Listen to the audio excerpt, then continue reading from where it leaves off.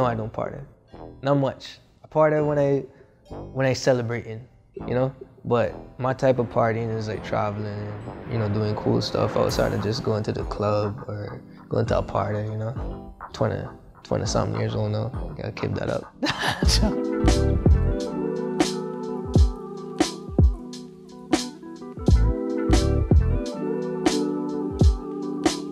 I got the name Josh Pearl. You know, at first, when I first started rapping, my name was Smurf. And then time went by and I just wanted a more, you know, clean name, more to my name. My name is Josh. And then I got Pearl from Black Pearl, because my whole skating style got influenced into my music. So I just figured I'd just, you know, keep it true to myself. So that's how I got Josh Pearl. My first passion had to be, I won't say cameras, just photography, videography, but first photography, because that was like the first thing I got my hands on was a camera. That when we were printing film, like I'd take the picture, and I even seen the picture. It was a Tasmanian Devil camera and like some kid camera, and take a picture, and then you would have to go to the camera store to get the picture printed. So, you know, I feel like I was just more interested in that at that time, because, you know, that was something I could have created myself, you know. That's when I realized I really wanted just to create, period. First thing I always tell people is create your own space. Don't wait for nobody to give you anything. If you want to do music, you want to do art, you want to do anything that creative or anything that has to do with you, you have to make a space for yourself to do it first.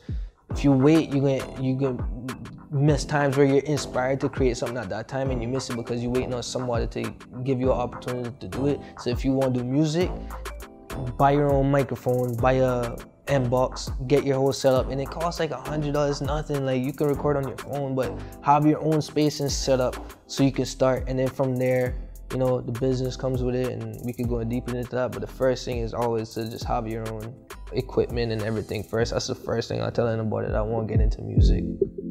I just flip it to 100. That line just came from my life. Like, I always look at life like everything, if it at 50%, it gotta be 100. So like with money, if I get a $50 bill, I gotta flip that into a $100 bill.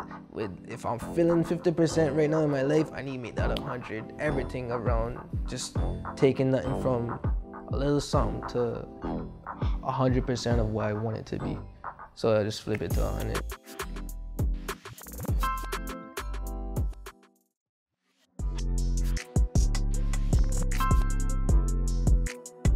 I wanted it to be more pop too, so that 100, how it kept repeating in my head before I laid it out. I just figured that's the style I wanted on the beat, so that's how it came from. That's right, yeah, I make 'em sick to their stomach. If I want your girl, I can press one button. When they pray me, all they think about is money. If I get a 50, I just flip it to 100. 100, flip it to 100. I just flip it to 100. 100, flip it to 100. Yeah, I just flip it to 100. Cash, all I want in my pocket. Babylon pray, but they know they can't stop it. Touch on the scene, every girl when I lock it. When I hit the store, everything I be copping. Money they are knocking. King band leaning on my ninja Kawasaki. Everything I need is a set like Rocky. I came from the bottom, so you know I gotta top it. Star boy like the weekend. They wanna take my name, so I play defense. My girl Victoria, keep my secrets. We go around the world every other weekend. Oh, and she know that I need it. Get your body hot like a phoenix. Right now you're my one and only weakness. Sit back, watch out them my prettiest. This right, yeah, I make 'em sick to their stomach. If I want your girl, I can press one button. When they pray me, all they think about is money. If I get a 50, I just flip it to 100. 100, flip it to 100. I just flip it to 100. 100, flip it to 100. I just flip it to 100. What I know about me, come from me. So what made me came up with this specific style of just like everything came unrelated, just people, culture, and everything is. It was easy to shoot without thinking about it. So I told myself, don't think about it. Set up in your brain where you want to shoot and go there, and don't set up nothing far as just like pre-production. Just go there and shoot, and whatever happens, happens. Jerk chicken, underrated. Jamie's jerk chicken in East End, underrated. I've never tasted nothing better than that. I don't know if it's the sauce, the chicken, how you make it, the combination of everything. Underrated. I love jerk chicken. Yeah. Spicy. Natural coconut water, underrated. And you cut down hangover and anything, it's the best. Outside of hangovers, forget that thought. Coconut juice, coconut water, whatever you want to call it, underrated by far. People ain't kill me, but I don't know, I guess when you from somewhere, it's just like when you got pool in your backyard, you use it for like the first week, but then after it's like, So I don't like the sun that much. I hate sweating a lot, I hate being hot, so just the beach is like, if I'm not in the water, it's not cool. And I don't want to say overrated, because I get killed, so I can't say that. People are murdering me with a pitchfork outside my house, like, you betrayer! But the beach, overrated.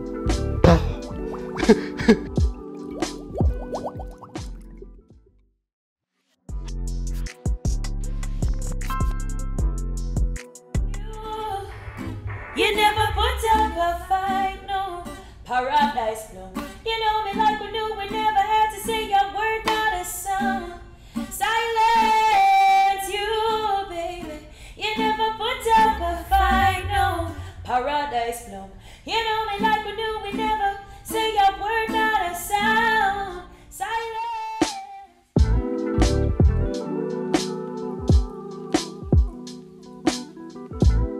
Living in Kingston, Jamaica, it was interesting because you technically lived in the city, but you also still had access to island life.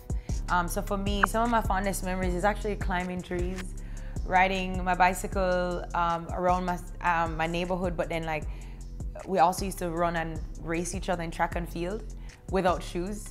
So that was very, very key to being a track and field star as a child in Jamaica. No shoes, it slowed you down, and you ran barefoot on like asphalt or like the dirt, it didn't matter. That was a fun memory. I was very entrepreneurial. So one of my little business ideas was we had this massive plum tree in my backyard. And so I would actually ask my mom or dad to bring me small clear plastic bags home, bring them home. I would pick the plums, wash them, dry them, put them in little bags, drag this little wooden table and chair, myself, just drag the table to the end of my street where it was more of a public street on the end of it, and sell those bags for like $5 or $10 a bag, Jamaican dollars. Unfortunately, I would just use the money and buy patties. So I didn't really have the saving and investing part down pat. And then also, in that same vein of things, when I would know that we had guests coming over or family coming over, I would get my neighbors and say, hey, we're gonna, choreograph a show, a dance, a drama play. We would produce like a whole thing, a fashion show, and then collect money at the end, of course, to buy patties. But so those things stick out to me the most, was just how creative I was at a very early age, always just finding ways to, make life very colorful.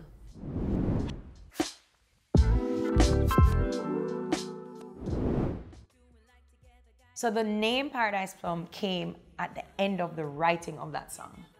So first the song was called Silence. That was the name of the song. So in some of my voice notes, it says Silence version 1, Silence version 2. But then after I wrote the hook and the bridge, and I kind of had some ideas, I've approached a co-writer.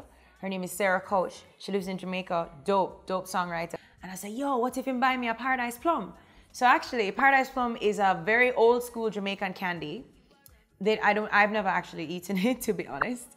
But so when we put it in the second verse, and we said, you say Paradise Plum, who you are run from. So when we went back to record the song, I was like, ooh, I want to call this song Paradise Plum.